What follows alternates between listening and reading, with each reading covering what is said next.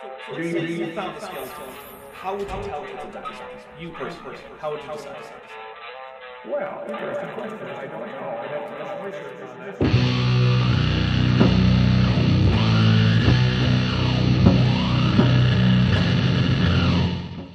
Salve YouTube, sum tapardino et linguam latinum dico. Nunc vobis octo creatores novas abeo ex planeta Almaisha. Fruimini eos. Okay, first up we have the barrel dactyl.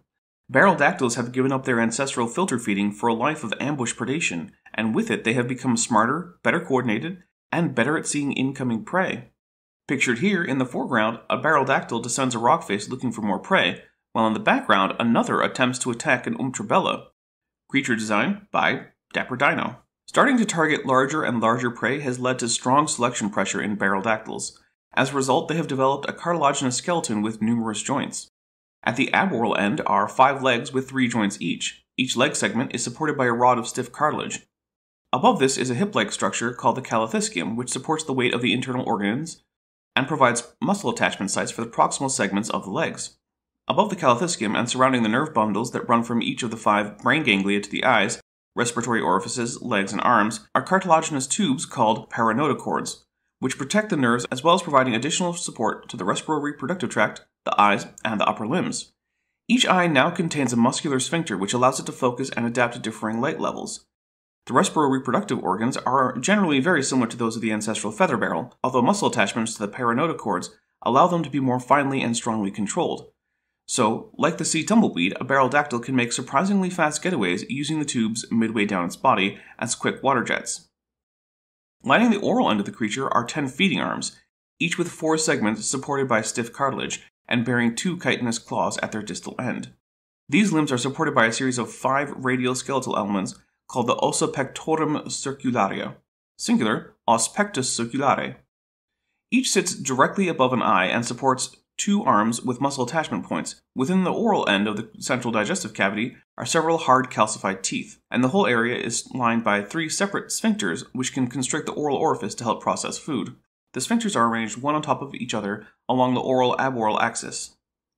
Like the ancestral feather barrels and sea tumbleweed, barrel dactyls have essentially 5 brains, each consisting of a cluster of ganglia that sit medial to the eyes and which extend nerve clusters orally, aborally, and around the circumference of the organism to connect to other ganglia clusters. Barrel dactyls are one of the few species that have trended towards case selection on Almaisha. Around the northern vernal equinox, males will begin to seek out mates. If 2 or more encounter the same female, they will push each other around while threateningly waving their feeding arms. These shoving matches rarely result in injury, but the stronger male will generally force a retreat in any other males, and then he and the female will mate. The female will remove 5 large eggs, each from 1 respiratory outlet orifice, which will then be fertilized by the male by expelling milt over them. The eggs are sticky and are pushed into a crevice in a rock. After an hour or so they will exude a cement, similar to that used by the ancestral feather barrel to adhere its roots to the substrate. These eggs are guarded by both parents, who will take turns going out to hunt and guarding the eggs. When the eggs hatch, the juveniles emerge at about 5 centimeters tall, excluding the feeding arms. They are miniature versions of the adult, but with pink skin. When young, they will feed on small organisms they can catch, as well as regurgitated food from both parents. While below 15 centimeters in height, excluding the feeding arms, they are quite agile in the water, swimming with jets from their respiro-reproductive tract. As the juveniles age, their skin darkens, and when they reach approximately 20 centimeters in height, again excluding the feeding arms, they are expelled from the family group. Barrel dactyls live in the Yamanatas major reef system, as well as in rocky intertidal regions around Yama and Kupchai. Barrel dactyls are ambush predators who hide in rock crevices and in stands of seagrasso. They take prey up to 10 centimeters long by stabbing it with feeding claws, dragging it to their mouths, and then further shredding their prey with their teeth. Barrel dactyls typically make most of their diet up in nectonic xenosegmentans and slow-moving phytozoans. With a newfound ability to focus and change the amount of light entering the eyes, the barrel dactyl has extremely keen vision. Further, enhancements in communication between ganglia have given the barrel dactyl 360 binocular vision. This is vital as the eyes cannot see directly above the organism, but this is where it feeds, so it must keep track of the speed, direction, and distance of targets so that it can predict when they are in range of its clawed feeding arms. This has also come with a significant advancement in neural processing power, and barrel dactyls are some of the smartest creatures to evolve by this time, although by modern Earth standards they are still rather dumb, being not much smarter than a goldfish. Genetic ancestor? Sea tumbleweed. Scientific name? Arthrodactyl lithoraptor. Origin? Xena radiata. Lifespan? 5 local years. Average height, 30 centimeters, excluding feeding arms. Body tint? Baroldactyls have dark-colored skin over most of their body that helps them blend in with the rocks they live on and among. They also often have irregular purple patches on their skin that resemble the color of a patch of retinal phyte growth, to further camouflage them. Alright, next up we come to the bar snail. In the warm waters of ancient Almaisha, a strange-looking retinal phyte sways in the sunlit summer current. This strange plant, a stalk supporting 2 bars, rests upon a light blue-gray rock perched up among the Sargasso near the shores of Kupshai. Nearby, a juvenile Magnospina forages for food amongst the Sargasso stalks. The juvenile was recently born and is no longer than 3 centimeters. A vulnerable organism, it carefully keeps watch to avoid being ambushed by the many predators in the ecosystem. Slowly, it crawls along the ocean floor, searching for small Sargasso leaves to consume. It is then that it spots a strange retinal phyte, looming over with its strange stalks. Along the base rests 8 small, budding Sargasso leaves, no longer than a centimeter or so, gently twitching and swaying in the current. Bathed in the summer sun, the purple leaves almost seem to glisten in the light. The temptation of easy food compels the baby Magnospina to move towards the stone, which almost seems to unnaturally rise up from the ground. Above, 2 small green patches slowly emerge, revealing 4 line-shaped pupils, homing in on the Magnospina. As the eyes focus, the strange creature hones in on its next meal. Patiently, it waits for its prey to enter striking distance, carefully watching its every footstep as it slowly inches closer to the predator's jaws. As the Magnospina finally reaches its meal, it stops and takes one final look around. A strange sense of danger builds up as the Magnospina momentarily senses that something is amiss. It quickly scans the surrounding area for an ambush predator lying in wait, but no movement amongst the Sargasso would indicate anything of the sort. In fact, it would seem that it is alone. Satisfied, the Magnospina takes a bite into the Sargasso, or at least attempts to, for as its mandibles open around the leaf, a burst of movement begins all around it. The unfortunate juvenile failed to notice the opening of a round, jawless mouth lined with serrated silicate teeth above it, and in just a few moments the Magnospina was pounced upon and forced into its stomach. Defenseless, the Magnospina is helpless to prevent itself from being ripped apart by a long, serrated tongue and mouth as it is torn to pieces and devoured by the strange, alien predator. Pictured is Xenobiology 1's Sean Ring's painting of this scene. Creature design by Lethal Cuteness. Diobares, also called the bar snail, is a strange type of cephalopton lurking among the retinal phytes of Almaisha's oceans. Externally, while clearly a cephalopton, its relation to other organisms within the clade is difficult to pinpoint. One might expect, for instance, this organism to be closely related to the horn snails and Chiliphoichthyans. However, upon examination of their digestive gland, one would find they are actually closely related to Esoterichians. Like all cephaloptons, the bar snails have a certain set of defining characteristics which clearly show them as part of the clade. Along the center of the organisms exists a stem which runs from the base of the head tagma to the tailbones, which it joins with to form the anchor point for the tail. This is what defines them as closer to Esotericae, as these 2 groups are the only cephaloptons to have evolved this trait so far. Just beneath the stem rests a stomach, digestive gland, long tubular intestine, a blood-filled cavity which extends into tubular structures lined with muscle that travel through the body, and 2 gonads, 1 male and 1 female. The stem serves as the anchor point for 4 long blocks of muscles which serve as the controlling muscles for the limbs. The limbs themselves are quite bony, each consisting of 7 bones arranged into a pyramid pointing towards the insides of the body, with tiny muscle blocks between them to provide flexibility and gripping power. Along the stem are 2 long nerves running the entire length of the body, which intersect at each limb pair and at the ends of the stem. Connected to these are 2 pairs of statocysts, which help the organism know how its body is oriented in the water. Beyond this point, however, the bar snails begin to significantly differentiate themselves from other cephaloptons. The tail tagma has changed significantly, and now often takes the form of a large, flat, muscular, foot-like structure, resembling what is seen in numerous species of mollusks on Earth. The foot is able to anchor the organism to a perch so it may rear its body up vertically. The muscle blocks between the bones and the fins have expanded significantly at the expense of the bones, granting the fins greater flexibility. However, the most changes to the anatomy have occurred within the head and skin. The head tagma is, in and of itself, the species' most striking feature. The head tagma has elongated significantly, with 2 pairs of eye stalks emerging, one at the front of the head and one in the middle. However, they are quite flexible and will usually appear to sway in the water. The mouth has elongated significantly and now runs from the second eye pair all the way up to the base of the head. The radula has swelled significantly and the odontophore now extends to the stem. The esophagus has also expanded and now possesses additional muscle blocks dedicated to expanding and contracting the oral cavity. The radula has also seen musculature-related changes as it now possesses a long muscular hydrostat, connecting it to the odontophore, granting it significantly more mobility. Within the cranial tagma, the singular statocyst pair has been replaced by 12 statocysts arranged along the cranial tagma in places of importance, 3 along the top bar, 5 along the bottom bar, 1 pair between the bar, and 1 pair at the base of the cranial tagma. These statocysts have an elevated number of cilia hairs lining the interior, increasing their sensitivity about 200% as compared to both the others in their bodies. Their nervous system has seen some improvements as well.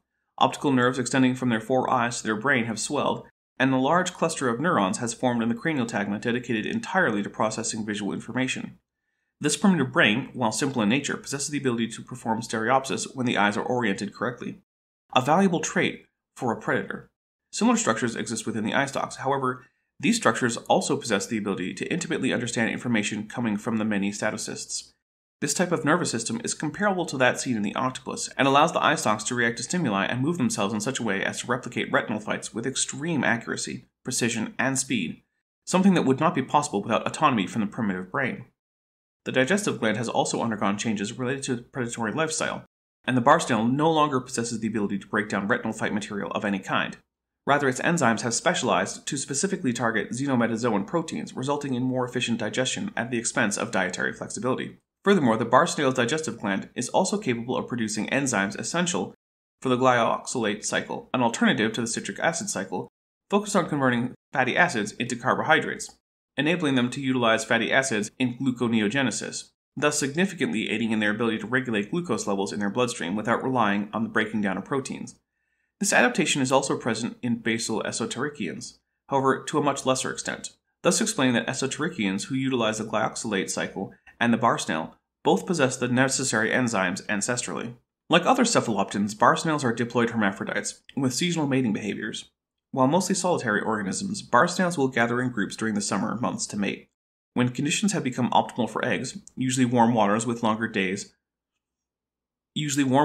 days longer than half the average local day-night cycle, the bar snail will begin to excrete pheromones from its posterior anus that are produced by the gonads. These pheromones can be carried through the water and detected from up to several kilometers away, resulting in large congregations of bar snails ranging from 20 to 200 individuals. Once the organisms gather, they will begin to use the chromatophores on their head tagma to create vivid color displays to attempt to impress another member of the species. In general, the healthier bar snails will be able to produce more vivid, intricate color patterns, and will thus have a greater chance of impressing a mate. Once a pair of bar snails have chosen each other, they will then lay about 10 eggs in a small mucosal sac before fertilizing the others and carrying it off with them. The bar snail will then wander until it finds a suitable hunting perch. Once it has found one, it will place the egg sac in a place a short distance away and perch itself to hunt. It will watch the egg sac from its perch while hunting and will protect the egg sac until it hatches. The bar snail naiads hatch after about 7 to 14 local days and emerge from their eggs as miniature adults. The largest of them is only 5 millimeters long. These organisms are not large enough to freely swim or crawl and spend this portion of their lives at the mercy of the current. As they cannot hunt at this time, they have a small yolk from their eggs connected to their stomach. Other than this and the underdevelopment of the gonads, there are no differences between them and the adult organism besides size.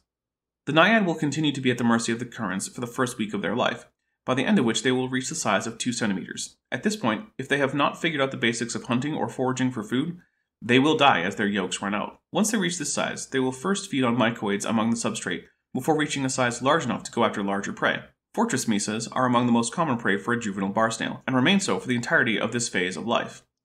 Once the bar snail reaches the size of about 12 to 15 centimeters, it enters the adolescent phase of its life. During this phase, it will begin to hunt larger prey, such as megaspina hatchlings, and is functionally identical to an adult, with one key difference.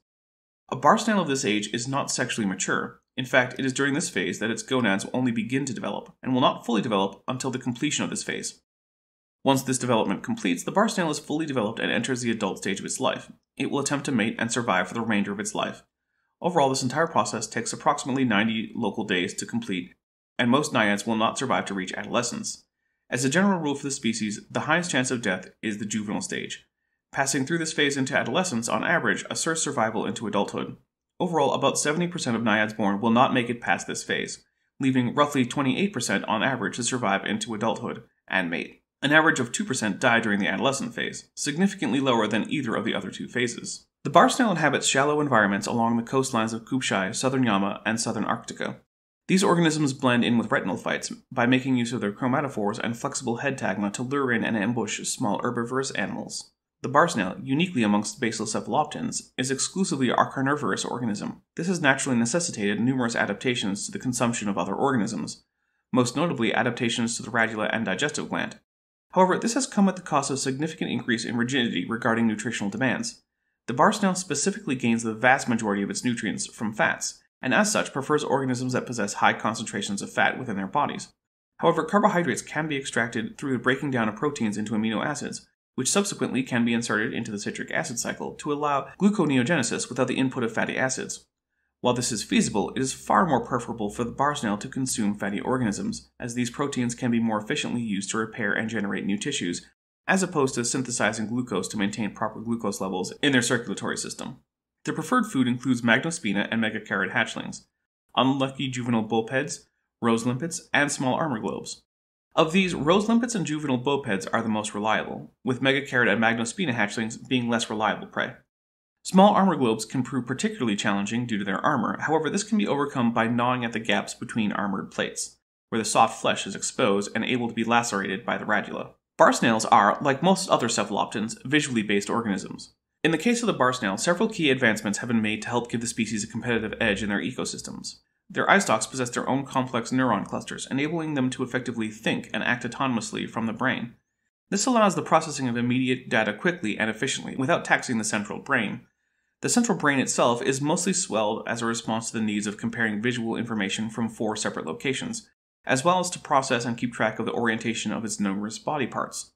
Handling this information accurately is crucial to blending in and disguising itself as a retinal phyte. The central brain, therefore, is responsible for performing stereopsis when able, controlling the movements of the body and tail tagma, and ensuring the smooth coordination of the eye stalks, ensuring that the organism blends into its habitat and is able to attract prey.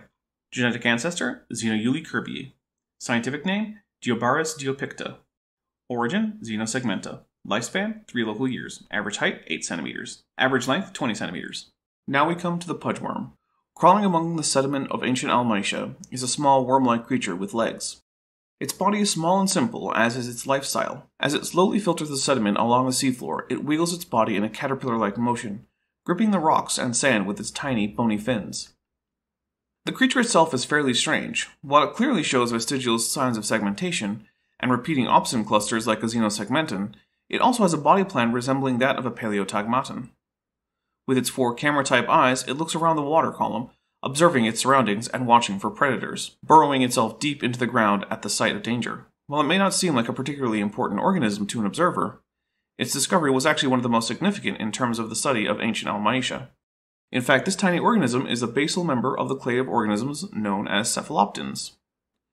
Thus, this discovery was one of the most important for the study of the clade, as well as the study of evolution as a whole, as the pudgeworm is one of the closest animals to the common ancestor of a clade on Almatia discovered thus far, and the study of its anatomy has led to important breakthroughs and insights on the evolution of the strange xenosegmentans that make up the clade Cephaloptina. Pictured here, a pudgeworm inches its way across some sand looking for a new hiding place. Creature designed by Lethal Cuteness. Now for the anatomy section, Lethal Cuteness provided a handy diagram, so we're going to reference it. This anatomical diagram shows some of the important organs of the pudgeworm, which are referenced and explained in greater detail below. Bright red, cranial neuron cluster. Yellow, esophagus. Azure blue, tinidia, internal gill structures shaped like feathers. Purple, odontophore, bony plate that anchors the radula located dorsally. Dark orange, radula, rasping tongue-like structure that is lined with small keratin teeth. Aqua. Eyes. Dark yellow, statocysts, small pouches with fluid, measures direction of gravity. Light brown/sand. Stomach. Rust orange, digestive gland. Pink, tubular intestine. Light orange, stem, notochord-like structure. Dark brown, gonads.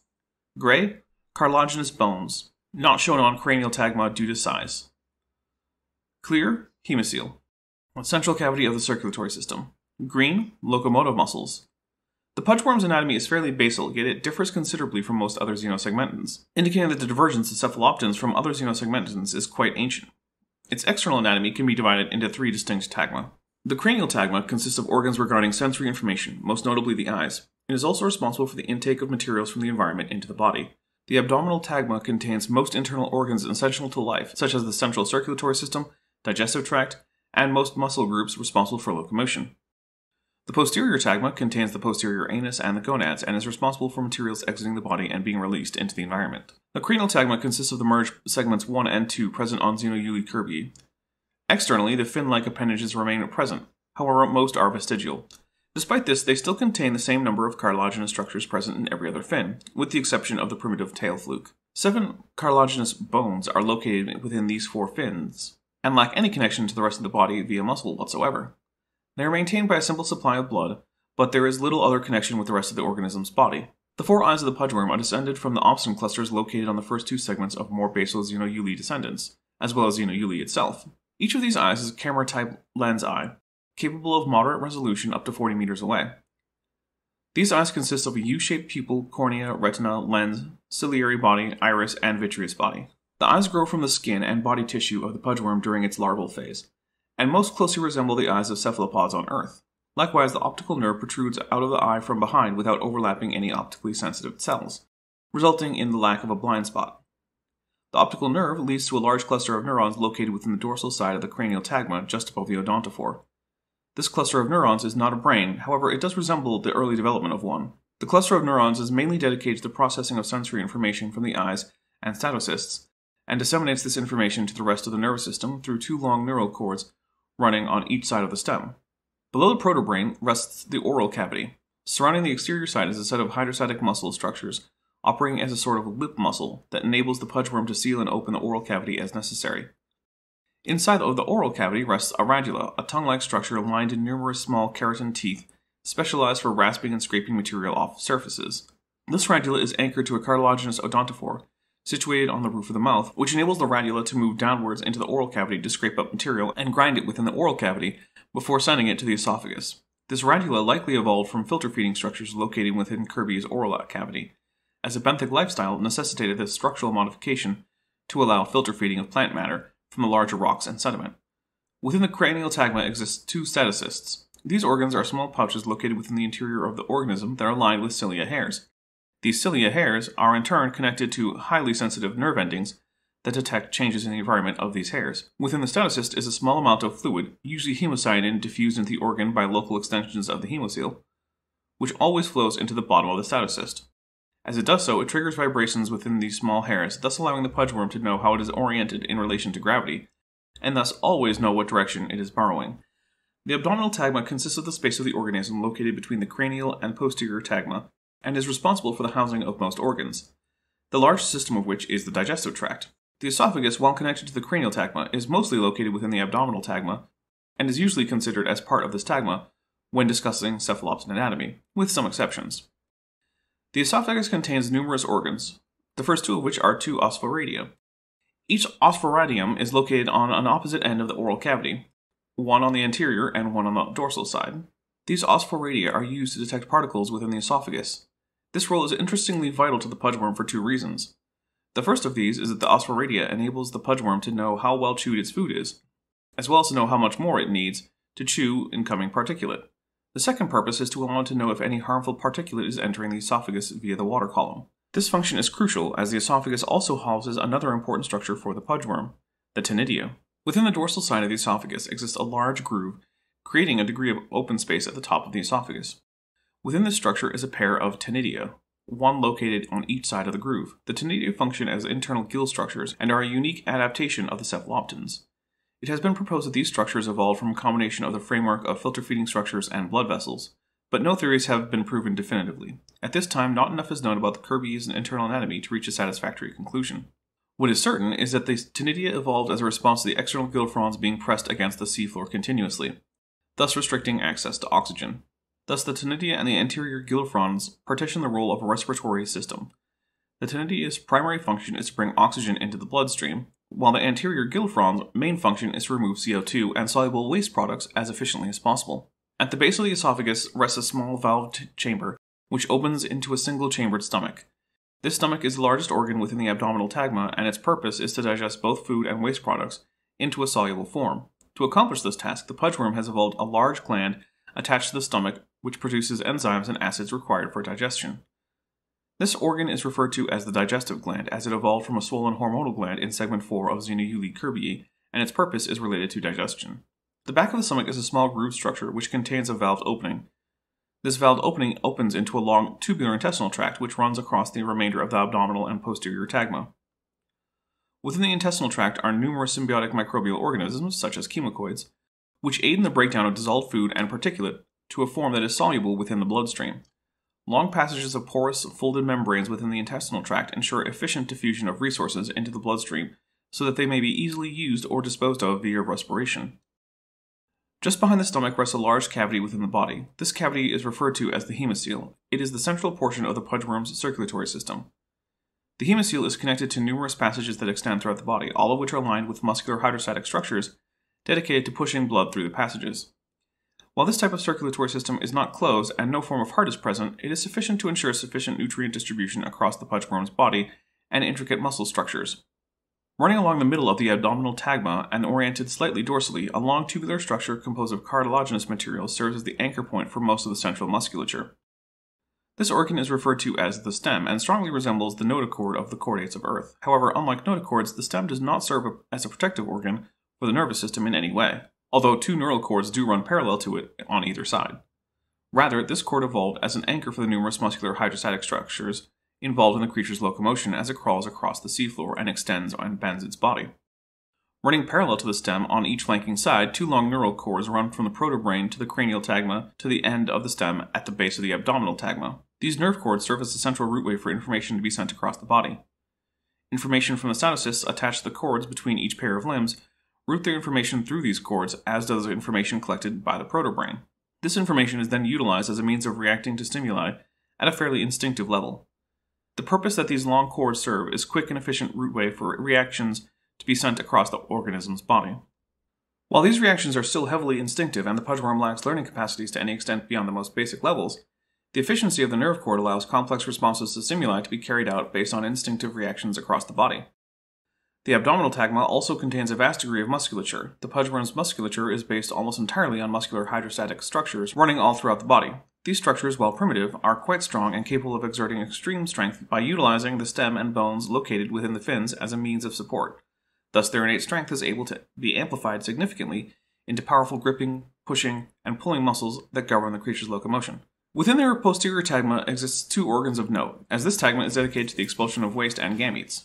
The intestinal tract connects to the two gonads through small tubular structures that converge at the posterior anus. This posterior anus is almost completely unchanged from that of Xenoeule kirby, except that it is surrounded by a muscular hydrostatic structure in a similar way to the mouth. The gonads themselves are of different sexes, rendering the pudgeworm a simultaneous hermaphrodite. It possesses one male and one female gonad. The pudgeworm is a diploid hermaphroditic organism. It possesses one male and one female gonad that are functional and produce gametes simultaneously. These organisms lack any form of mating season. Their range is exclusively equatorial. When these organisms accumulate a critical amount of gametes, they will expel them similarly to waste products through the posterior anus. In the case of female gametes, they are laid as clusters of eggs ranging from clutches of 10 to 20. Male gametes are released as small plumes. When a pudgeworm comes across a clutch of eggs, it will place its posterior anus over them and release all of its accumulated male gametes, fertilizing the eggs. The pudgeworm will, interestingly, do this if it discovers a clutch of eggs it laid itself, and it is not uncommon for a pudgeworm to lay its own eggs, tunnel away, rediscover its clutch of eggs, and fertilize them itself. This is not intentional. The pudgeworm itself has no way of remembering what clutch of eggs are its own. Thus, because their process is instinctive, they will attempt to fertilize any clutch of eggs they find that belong to their own species.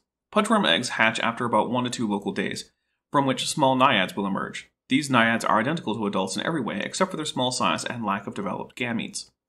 The naiads are oftentimes about 1 to 2 millimeters in length. However, their strong fins are able to hold them to the sediment. Should they let go, they will certainly die. The pudgeworm naiads will feed on small flakes of detritus and microbes as they rapidly grow. The entire growth of a pudgeworm from 2 millimeters to 1 to 2 centimeters takes only 5 local days. However, the gonads do not reach maturity until 10 local days, after which gametes of both sexes will begin to be produced in large numbers, thus signifying the beginning of adult life. Pudgeworms have very short life expectancies. Most do not live past 60 local days. However, during this time they will often fertilize hundreds of eggs, thus contributing to the overall success and rapid evolution of the species. This is likely the main reason why pudgeworms have evolved so rapidly in almaceous oceans. In the amount of time it takes one species to cycle through a generation, pudgeworms have gone through 4 to 10. Thus, while they live short lives, the species is able to breed rapidly and thus produce a favorable climate for rapid evolution. Pudgeworms live around the equatorial waters of eastern Kupchai and also around nearby islands. Pudgeworms are benthic generalists and will consume a wide variety of food. Small pockets of chemocoids are consumed to provide symbionts for the intestinal tract, while retinophytes and phytozoans are gnawed at for the source of complex carbohydrates via flakes of their stems and leaves that can be scraped off. Proteins are usually acquired through filter feeding sediment from microbial organisms and algal-like producers, which are digested as a primary energy and protein source. Additionally, small grains of sediment are ingested to serve as gastroliths, which aid in the digestion of flakes of plant material. Detritus will also be readily consumed, as it is one of the best sources of proteins and lipids for a pudgeworm. Perhaps the most common prey item for pudgeworms are mycoids, which are consumed in bulk by pudgeworms as a ready source of carbohydrates and proteins. In fact, it may be true that the pudgeworm initially evolved to filter mycoids from the sediment. Due to their abundance around carrion, pudgeworms can be found swarming these locations, consuming mycoids and scavenging flakes of meat from the carrion. The pudgeworm has numerous sensory organs. The three most notable are the osphoradia, camera-type eyes, and statocysts. The osphoradia, located within the esophagus, are specialized organs capable of detecting particles within the water column. These organs effectively serve as primitive feeling organs, taste buds, and scent receptors in the form of one organ. While none of these features are well developed, with the exception of their ability to feel a particulate's existence, their presence indicates the potential for a great deal of sensory detection, if only on a basic level. The camera-type eyes possess enough resolution to create accurate images up to 40 meters away. While this resolution is the most advanced present on Almaicia, the resolution is significant for small benthic burrowing organisms. Thus, the pudgeworm is able to see predators from very long distances away and react accordingly, indicating why superior vision was selected for amongst their ex-Kirby ancestors.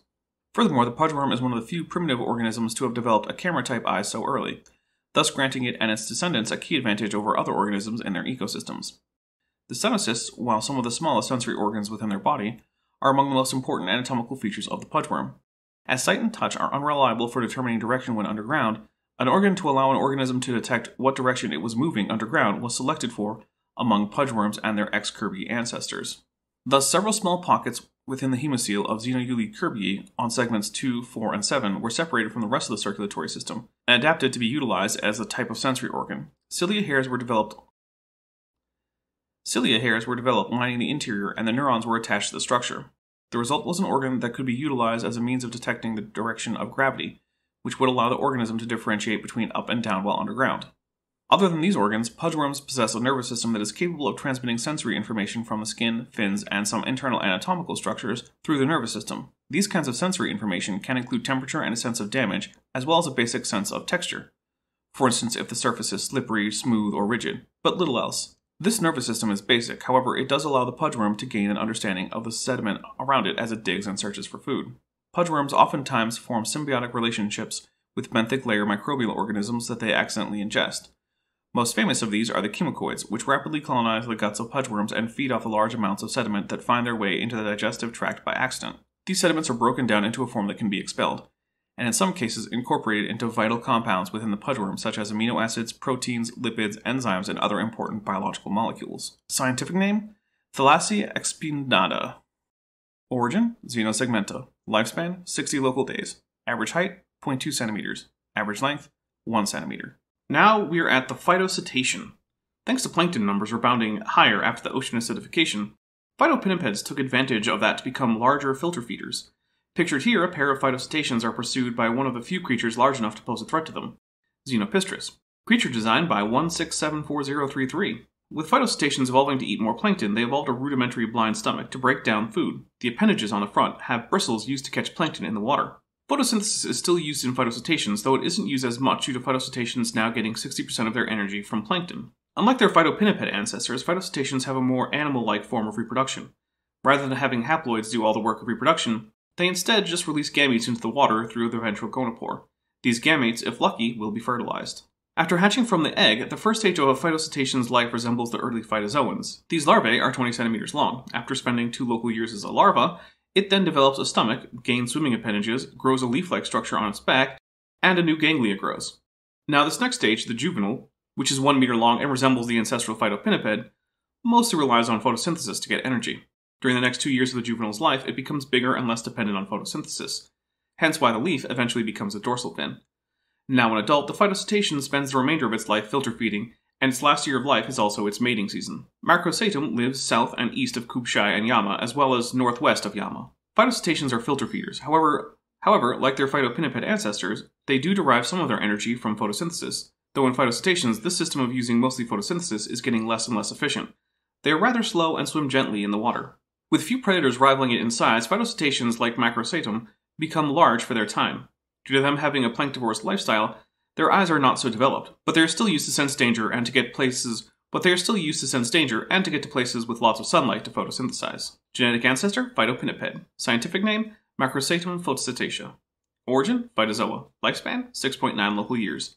Average height, 75 centimeters. Average length, 4 centimeters. Next up is the rockfish. In the cool waters of the northern Catharian Ridge, a large fish-like organism floats along the sediment. With its strange mouth, it sucks up large quantities of sediment and rocks to filter for nutrients. With its eyes, the creature observes its surroundings as it feeds, watching for danger. This creature is called the rock-eater fish, a close relative of the sea sweepers. Just as they sweep the water for planktonic organisms, the rock-eater fish sweeps the seafloor for nutrients. The rock-eater fish is the closest relative of the sea sweepers and the other major taxon in the order Catharia.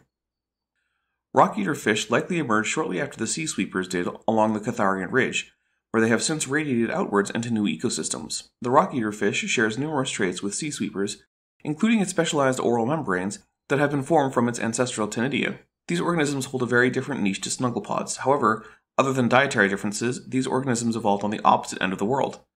Pictured here, a rockfish is photographed at night looking for a new foraging spot. Creature designed by Lethal Cuteness. The rock-eater fish is a derived Catharian protozogonid that has adapted its forward-facing mouth to filter sediment as opposed to water.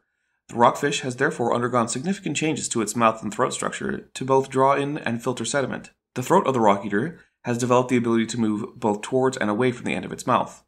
The rock-eater is capable of moving its throat back into its mouth to draw water and small sediment in, creating a suction motion. The rock-eater has also developed the muscular structures required to seal its mouth as well, enabling it to prevent sediment and water from falling out of its mouth while it is funneled through the throat and into the stomach. Once inside, the sediment is funneled back into the mouth along with any water in its mouth. Porous membranes filter the water and sediment. Water is sent through the stomach and expelled from the body by the posterior anus, leaving the sediment and organic matter trapped in the stomach. Heavier, indigestible sediment is trapped in the foremost layers of tissue to be spat out, while digestible matter is trapped further back. The rock-eater fish then spits out the heavier sediment and releases digestive fluids into its stomach to digest food. Digested material is filtered into the bloodstream at the back end of the stomach, while the remaining material is vomited out.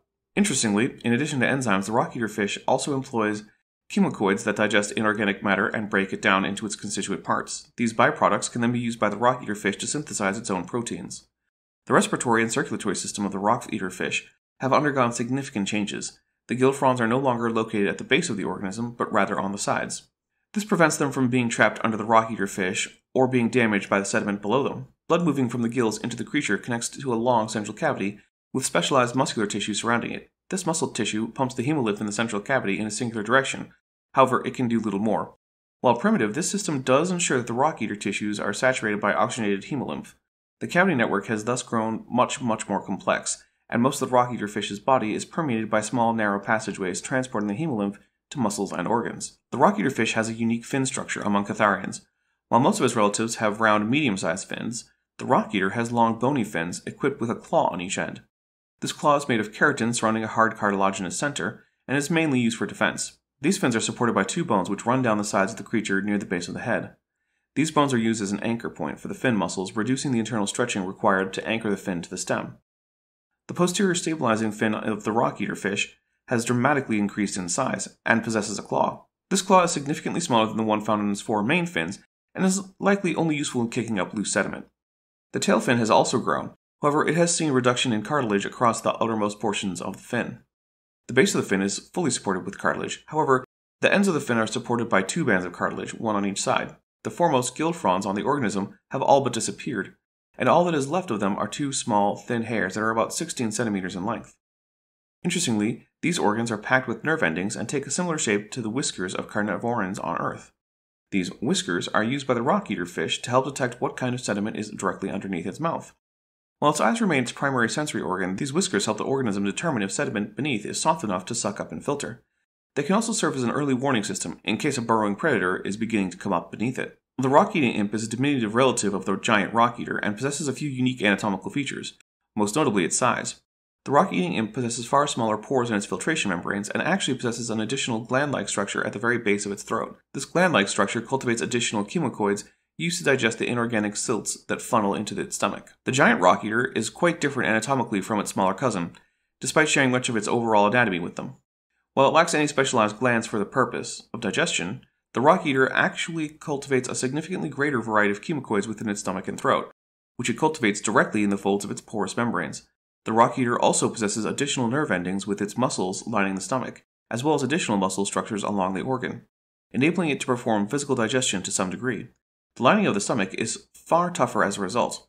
While this system of physical design is not efficient enough to grind larger stones into digestible powder, those get regurgitated. It is enough to aid the digestion of slightly larger stones and expose more surface area to the chymocoids that it maintains in a symbiotic relationship with itself. All members of genus Vrachosari are diploid hermaphrodites, and develop one male and one female gonad.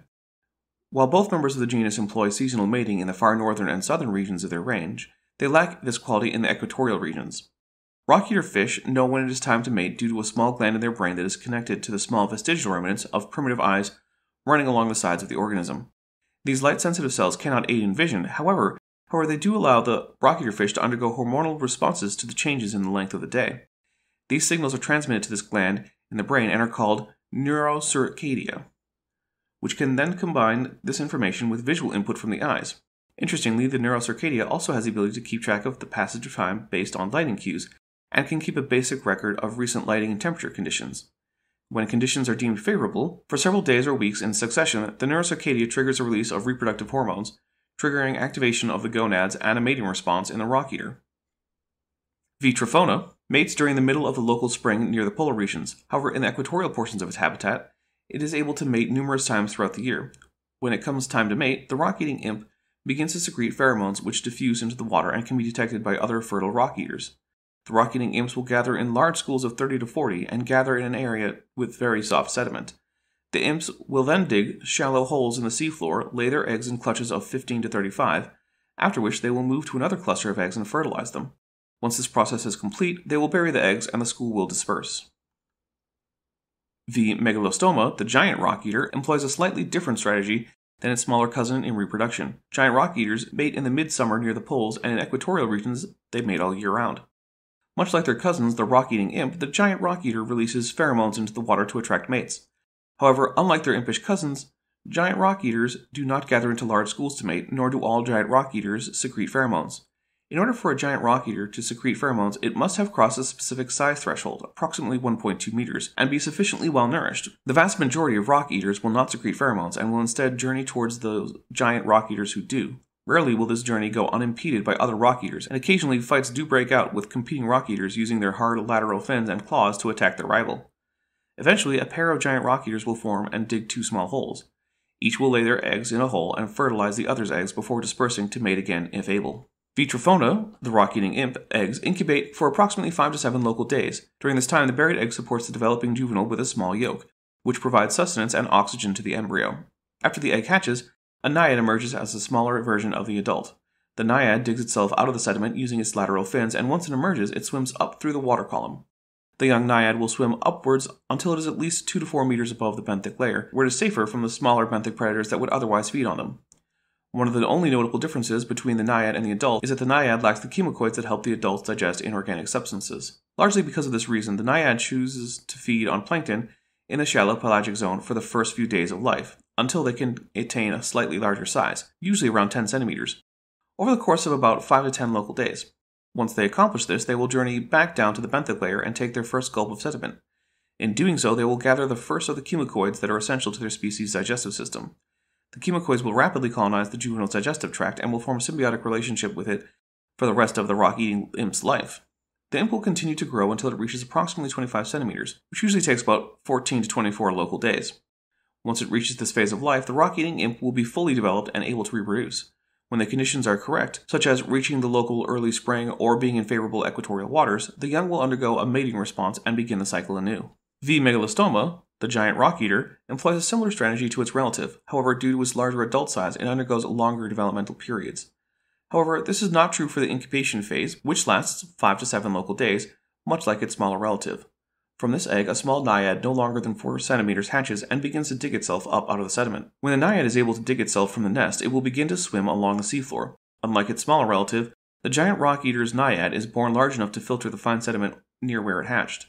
As a result, the naiad does not need to swim upward into the water column, and will instead rely on its vision and sheltered areas to detect and avoid predators, respectively. As a result of this difference in lifestyle, the giant rock eater is able to build its colonies of chemocoids far earlier on, and will benefit from a more efficient digestive system early in life. However, it will also have to contend with increased predation. Overall, at least half of all naiads will die in this phase due to predation alone. The rock eater continues to grow its entire life, however its growth rate slows significantly as it approaches a meter in length, a size it is likely to reach after 4 to 8 weeks. Around this time, its gametes begin to develop, and once this development is completed, the juvenile is considered an adult. Vitrophona, the rock-eating imp, has a very small range. In fact, the smallest out of any Catharian. The small range is due to the dependence of the rock-eating imp on very shallow waters, something that is a rarity in its evolutionary home on the Catharian Ridge. The only reason that the secondary ridge was able to be colonized was mainly due to luck, as some fortunate drifters were able to reach the ridge before starvation set in at the end of their filter-feeding phase. However, due to genetic drift being magnified, this population has diversified into a secondary subspecies, which is smaller and able to supplement its normal diet with filter feeding. Due to its smaller size, the rock-eating imp can only feed on soft sediment with smaller grains. As a result, it is able to successfully engage in niche partitioning with a giant rock eater, which can feed on heavier sediment with larger particles. V. megalostoma, the giant rock eater, has a far larger range than its relative, as it developed a reproductive strategy that allows it to cease its dependence on being able to swim up and down the water column. As a result, they have begun spreading all across Almaisha, wherever it is shallow enough for the planktonic organisms living amongst the sediments to survive. While they are not yet present globally, they have continued to spread slowly across the planet. This advance has been slowed by increased predation and competition along the western coasts of Yama and the Yama-Kubshai reef system, and increases in the concentration of sulfur in the water closer to Nylon. Vitrophona, the rock-eating imp, mainly relies on softer sediment with smaller particles close to the photic zone. The sediment is rich in organic material and easy to digest, allowing the rock-eating imp to simply consume small clumps at a time. This also allows it to niche partition with the giant rock eaters, which prefer heavier sediment that may or may not be as rich in organic material. V. megalostoma, the giant rock eater, is a far less picky eater in comparison to the rather small rock eater imp. Due to its larger size, it is able to consume larger clumps of sediment, including sediment with larger grains. As a result, it has evolved to be a far less picky eater and can eat almost any form of sediment so long as it is fine enough grain to consume, that contains photoclayer organisms small enough to digest. In places where it shares its ecosystem with the rock-eating imp, it will generally avoid the finer sediment to avoid competition with the rock-eating imp, preferring the uncontested coarse sediment. The rock-eater fish relies primarily on its camera-type eyes to see the world around it. Its eyes are organized into 2 pairs, each on the lateral sides of the heads. The pairs are distantly spaced, giving it a wide range of view. However, unlike their fellow Catharians, the sea sweepers, the rock-eater fish cannot perform stereopsis. Instead, its brain estimates the depth based on color cue, size, and movement. This method is not as accurate as stereopsis, however, it allows the rock-eater fish to guess how close a potential predator is to within enough accuracy to flee, at least so long as it or the predator is actively in motion. The eyes of the rock-eater fish also possess cone cells susceptible to blue light in the spectrum. This allows the rock-eater fish to differentiate between blue ocean around them and the animals in sediment. In addition to this, the rock-eater fish's optical center in their brains have split into 4 sections, each of which corresponds to its nearest eye. These portions of the optical brain both control the muscles that move the eyes and process the information. These sections are connected to a central mass of nerves, which also connects this portion to the rest of the brain. Thus, the rock-eater fish is able to move all of its eyes independently, allowing it to see a far greater range of vision with greater precision than most other organisms at this time are capable of. The portion of its brain that detects motion in the rock-eater fish has swelled considerably in comparison to its ancestors. As a result, the rock-eater fish can quickly detect movement. When doing so, it will usually lock onto the object with one of its eyes until it can determine what caused the disturbance. Another key adaptation of the rock-eater fish is its repurposing of its 2 front gill fronds into whisker-like feelers. With the use of these whiskers, it can detect sediment directly below it, which also serves to let the rock-eater fish know that it is positioned correctly to suck up loose sediment. In doing so, the rock-eater fish enables itself the ability to continue to use its eyes to look out for predators while it feeds. The rock-eater fish rely on several species of chemocoids to help them assimilate inorganic material into their biomass. Another species that it relies on is the mycoid, which helps to digest detritus and convert it into assimilable material. The basic combination of these different organisms varies from organism to organism, and different species, mycoids and chemocoids, are far more common in rock-eater imps by percentage of symbiotic microbes. However, all of these organisms are present within the digestive tract of all rock-eaters. This symbiotic relationship is essential to the rock-eater's survival, and without them, the genus would surely go extinct. Genetic ancestor, Xenoeuli kirby. Scientific name, Brachiosaurus species. Origin, Xenosegmenta. Lifespan, V. trophona, 10 local years. V. megalostoma, 30 local years. Average height, V. trophona, 6 cm. V. megalostoma, 20 cm. Average length, V. trophona, 30 cm. V. megalostoma, 1 meter. Now we come to the Romulopede. On a sunny day along the estuary riverbanks of western Kubshai, there lay the limp body of a deceased baroldactyl. One of the first visitors to the carcass is a small cockroach-like creature, emerging from the crevices of a nearby boulder as it is enticed by the smell of carrion. It darts erratically towards the source of the rotten stench, before clambering on top of the carcass and beginning to feed. Soon others converge to feast, as this is too much for only one animal to feed on, as pictured here. Romulopedes are small terrestrial generalists that are found ubiquitously around sources of brackish fresh water. Their long legs and flat body gives them the mobility and nimbleness to evade predators and hide among narrow spaces. Romulopedes belong to a group of molting xenosegmentans known as ecdysopods, which also includes the sister group Ramipedes. Creature design by Squidum. The ancestors of Romulopedes experienced duplicate segmentation of the last segment, adding an additional 3 segments to the posterior end. Tagmosis merged the anterior 2 segments into the head, while the remaining 4 segments were grouped together into the abdomen. This has thus formed the basic body plan of the Romulopede. The overall body of a Romulopede is flat, with an exoskeleton of keratin that covers the entire body. The limbs are jointed and very long in comparison with the rest of the body, being positioned laterally and ending in a single tiny claw. The head contains 2 pairs of compound eyes, with the anterior pair being the largest and oriented laterally. The posterior pair is slightly smaller and is oriented dorsally. The mandibles are pointed with slight serrations, and flanking the mandibles are a pair of pedipalps lined with sensory setae. In place of gill fronds, a tracheal system has developed to facilitate respiration, with the spiracle situated laterally on the ventral side of the abdomen. A stomach cavity is situated within the head, while the intestines extend down the abdomen. Romulopedes possess an open circulatory system with a tubular heart along the dorsal side of the thorax, as well as a simple nervous system composed of a rudimentary brain at the head and 2 ganglia trailing down the abdomen. Romulopedes are sequential hermaphrodites and are all born females. At around 1.5 local years of age, Romulopedes will undergo a final molt in a female-to-male transition, making them males for the rest of their lives. Romulopedes mate by orienting themselves opposite to each other, such that their cloacae touch together to facilitate sperm transfer. Females then lay eggs within a shallow body of water, usually around crevices of a rock or retinal phyte stems. Females are also able to lay parthenogenic eggs, if no males are present within the vicinity. Romulopedes begin life in their aquatic larval form during the first part of their life cycle. Larvae hatch at 0.5 centimeters in length and are anatomically similar to adults, except for the presence of gill fronds on the abdomen of the larva. A larva's exoskeleton is a flexible cuticle that is much softer than the exoskeleton of later instars. At 30 local days of age and reaching 2.5 centimeters in length, the Romulopede larvae emerge onto land and molt for the first time, serving as a transition to their fully terrestrial adult form. After the first molt, a tracheal system would have developed in place of the now vestigial gill fronds. The appendages continue to shrink in size every molt until they disappear completely by the 3rd molt. From this point on, the Romulopede needs to continue molting in order to grow larger, at least until their final molt. This is initiated by a slit forming laterally on the dorsal portion of the old exoskeleton, through which the newly molded Romulopede crawls out. Romulopedes have the ability to regenerate wounds and regrow lost limbs through molting, but after each molt, the new exoskeleton needs some time before becoming fully hardened. Molting of the terrestrial instar occurs roughly every 7 local days. By the 3rd molt, the Romulopede enters sexual maturity and is a fertile female. At the 7th molt, the Romulopede enters an infertile intersex stage, as its internal anatomy begins sexual transition. By the 8th and final molt, the Romulopede emerges as a fertile adult.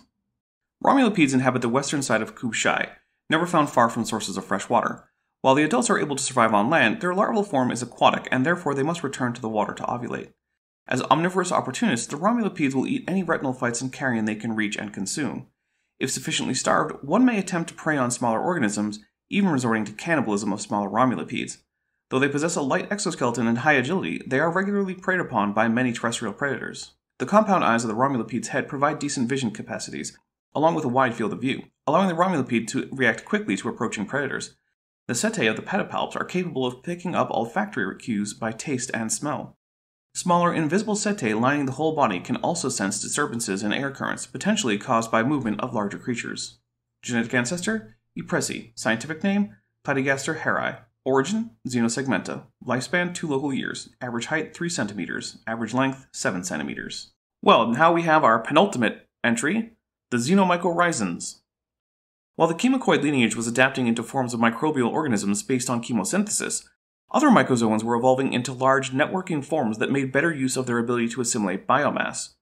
With the devastation of coastal ecosystems, large populations of mycoids surged to exploit the abundance of detritus matter. As a result of this explosion, some forms of mycoids adapted to form long, networking chains of cells designed to collect nutrients over greater areas. Some of these organisms in particular began to specialize for life underground, choosing to live beneath the sediment rather than on its surface. These organisms developed massive colonial networks of root systems designed to collect nutrients that were otherwise unavailable to other mycoids, plants and scavengers alike. This has led to other developments, such as symbiotic relationships with rebounding phytozoans, and the development of specialized structures for reproduction.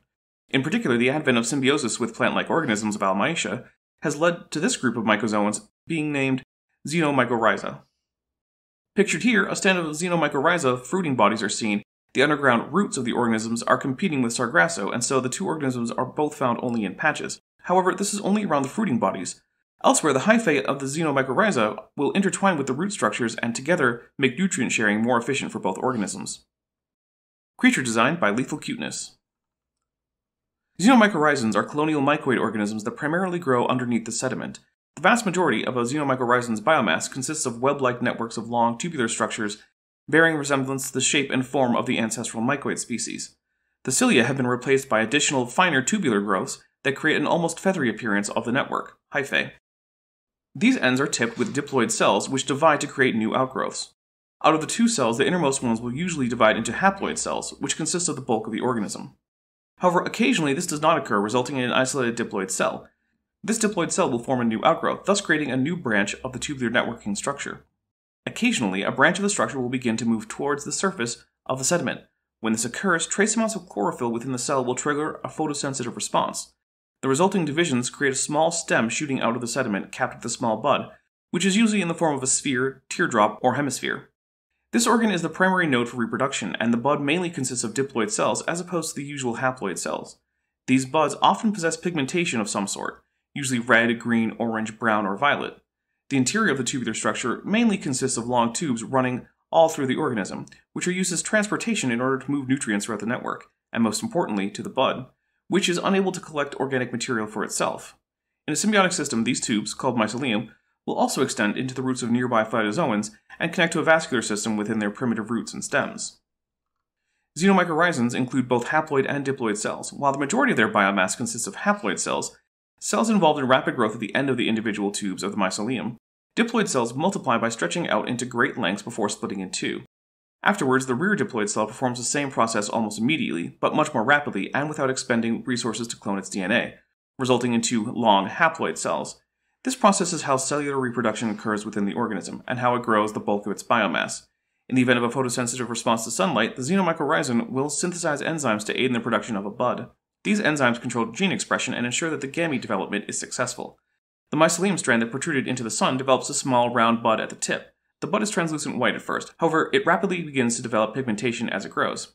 As the bud swells, the supporting mycelium strand will elongate and thicken, creating a protruding structure resembling a lollipop or mushroom, depending on the shape of the bud. All cells within the bud are diploid, however much of the stem will remain haploid. Once construction of functional spores is complete, usually taking around 10 to 15 local days, haploid spores are produced within the bud to be used in reproduction. Sexual reproduction occurs when two strands of mycelium from different xenomycorrhizans collide. When this occurs, a set of single chromosomes is produced by both cells, and the two begin to merge. Next, the new chromosomal sets created for the purpose are combined in between both cells, and will form the nucleus of the third cell that will develop in the space between the two original cells. This third cell will develop its own mycelium network, and eventually a bud at the surface, propagating its genome and contributing to the genetic diversity of the species. The xenomycorrhizan spores are usually released upon disturbance by another organism, such as a nearby rockfish, or when the buildup of spores has neared the maximum capacity of the bud. When either condition occurs, the spores are ejected en masse into the water, where they will drift until they encounter a suitable landing site. When the spore lands on sediment of the seafloor, it will begin to rapidly grow into a long tubular structure, moving inwards towards the ground. This initial strand of mycelium will anchor the xenomycorrhizan to the seafloor and will collect the nutrients required to stimulate the organism's growth. As the organism gains nutrients, it will begin to grow its first bud. This bud contains the initial haploid genome. However, due to an additional cellular division at the upper end of the strand, the bud of this organism contains paired chromosomes, becoming diploid. The mycelium of the organism will continue to develop into a large network under the surface, and will likely create numerous other buds. Because of the nature of xenomycorrhizan biology, individual xenomycorrhizan could theoretically live forever. In practice, however, environmental conditions and overcrowding by other xenomycorrhizans will eventually result in all diploid cells of the original colony dying, and this, in tandem with older cells within the organism, will eventually lead it to succumbing to death. Xenomycorrhizans live mainly in the Yama-Kubshai major reef system, and both species can be found dotting the shallow waters around Kubshai. Beyond this, the two species of Xenomycorrhiza each have different ranges based upon their unique adaptations. Xenomycorrhiza yamanensis is named so due to the large population found along the coast of Yama. However, its range is far greater than this. X. yamanensis can be found across the entire reef system, as well as along the coastlines of all three continents and the Catharian Ridge. X. nilanensis, however, thrives in a very different environment. While it shares its habitat with X. yamanensis around the coastline of Kubshai, its range also extends to the shores of Nilan, where the species thrives. This is due to the symbiotic nature of X. nilanensis and chemocoids. X. nilanensis has evolved a pocket-like structure along its mycelium that contains colonies of chemocoids. X. nilanensis provides minerals from the ground, and in turn the chemocoids synthesize assimilable materials into X. nilanensis, which can then be traded with phytozoans for glucose. It is worth noting that both species can be found in the interior regions of Kubshai, with X. nilanensis being found in the interior regions of Nilan as well. Additionally, these organisms are not particularly common at present, thus findings of Xenomycorrhiza are somewhat rare. Xenomycorrhiza require organic compounds in an assimilable form, and as a result are mainly detrivorous in nature. Large networks of mycelium are used to collect organic compounds to fuel metabolism. Digestive enzymes are excreted from the mycelium into the sediment to digest and bind to nutrients, which are then absorbed into the mycoid.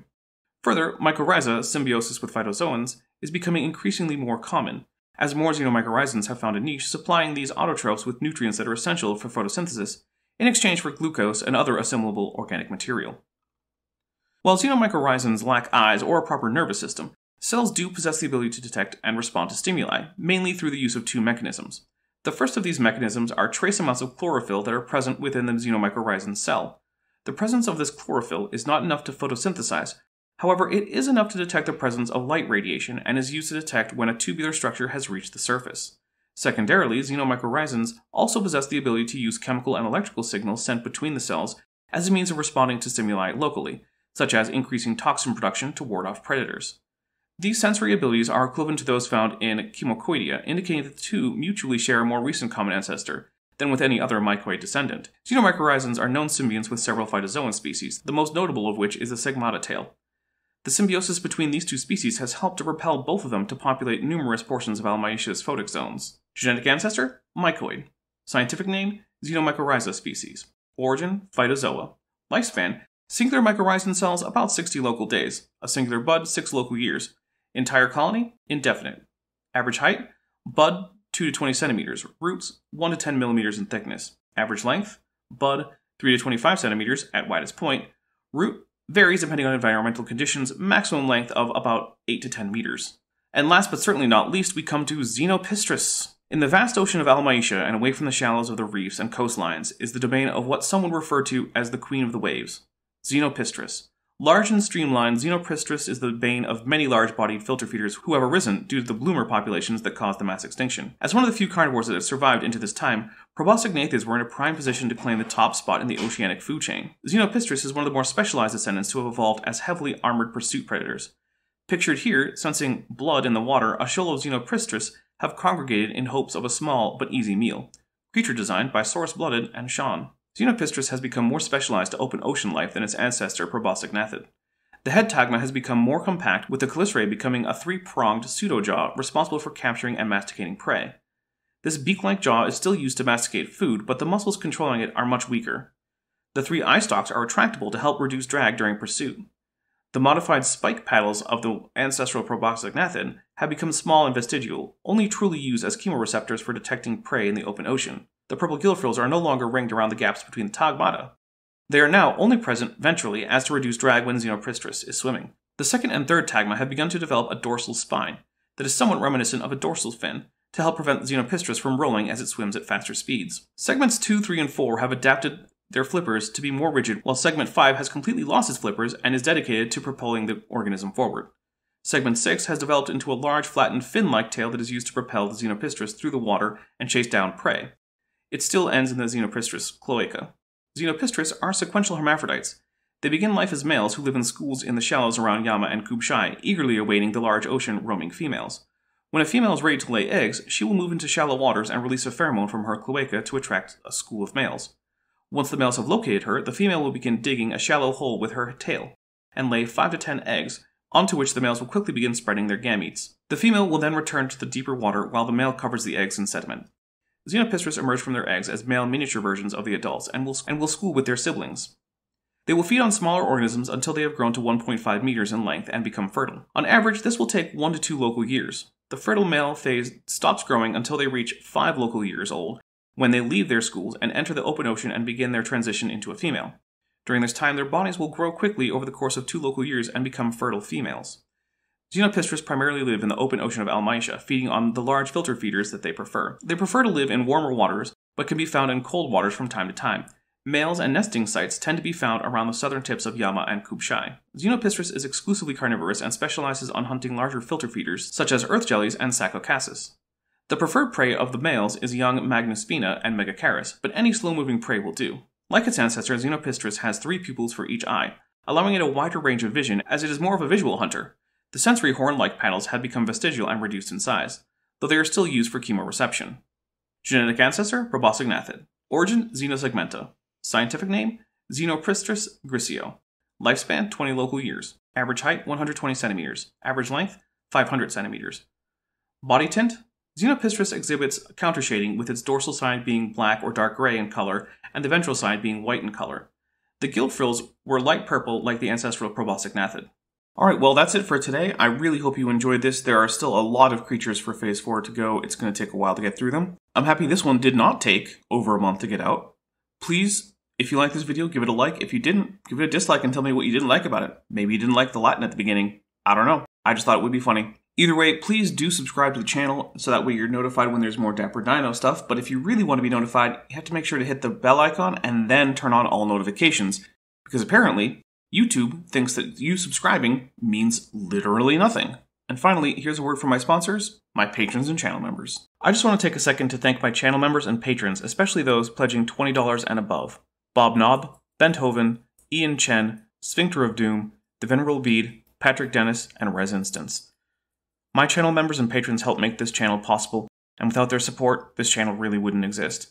If you would like to help support the channel as a member or patron, there are links in the description to both join the channel as well as join the Patreon. Patrons and members get mentioned in these credit scenes, as well as getting early access to my scripted videos, and if you pledge $10 or above, you can also get access to various 3D assets that I create for Blender, both for use in the channel, as well as just general giveaways to my supporters to help in any Blender projects they might have. If a monthly or annual pledge isn't for you, then there is also a merch store linked to the description, and if none of that's right for you, please just like and subscribe because every like and subscription really helps the video out. Thank you.